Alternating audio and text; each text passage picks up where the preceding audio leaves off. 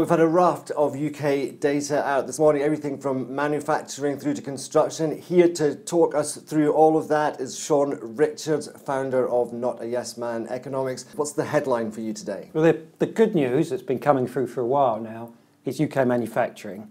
It's on quite an improving trend. If we look ahead, then the business surveys say that's continued to now. What we got this morning was the official data, which takes us up to the end of November.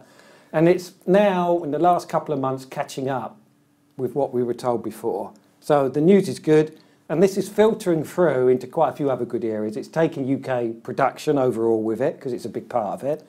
And the other point that's good news is that productivity is coming with it. There's an irony here. This is key, isn't it? I mean, we've been stuck in a sort of productivity vacuum almost for so long, which has been, people talk about productivity not being great in the UK. So is this a signal This change? is good news. And as it comes with it, this is a happenstance, but does come with it. There's a couple of signs of wages picking up this morning. For example, Sainsbury's have given a 4% pay rise. If we stay with the retail sector, Aldi said they were going to last week. So productivity and wages may be there. There's also good signs as well, feeding in from the numbers, which in general were good.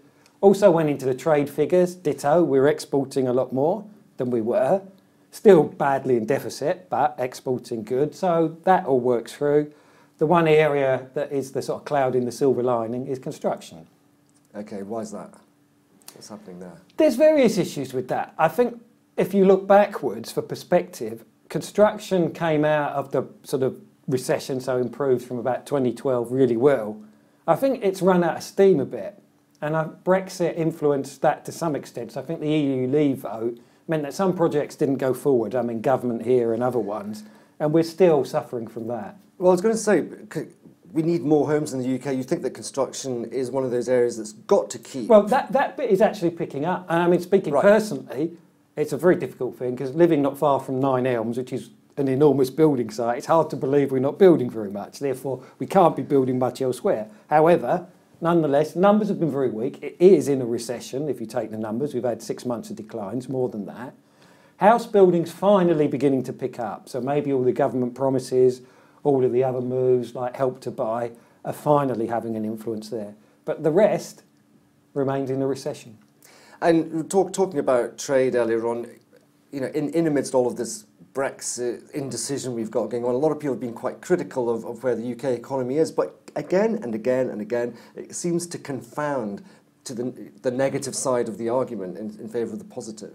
Yeah, I've been a believer in that all along. Just one simple factor, which was the fall in the pound. If you look back over time, the economic impact of that on the UK, then the two things would come, would be we'd get a boost, and we'd get inflation. We've seen the inflation through the latter part of last year, just above 3% on the official number, which these days is a lot when you look at wage growth. And then we also saw, though, the point that you're saying, that the economy got a pickup from that. And we're seeing a little bit of strength in the pound over the last few days. Against the euro, you're now getting 113, which, I mean, I've watched that very closely, and it's been stuck at the sort of around the 12 mark for quite a while. So where does it go from here? Do we get then continued strength in the pound as a recovery over sterling, and then does that then make our goods more expensive? So then it takes us back down again. Where does the momentum go? This is a problem because you don't exactly know which bit is influencing where. We do know that the pound dropped a bit, and let's say in US dollar terms, has gained a bit more than half of it back. So as this year progresses, it'll be better for inflation. Obviously, some of the competition element goes with that, but here we go. Here's a slight twist in the thing, which overall is good if you run through it. We've done better against the US dollar. That's good for inflation. Not so good against the euro, which is better for trade. So back in the past, this would have seen as the sort of ideal situation. Obviously, if you're about to go on a skiing holiday or something like that, not so welcome because you won't get a lot of euros for your money. However, in terms of the economy, it's not far off the dream ticket.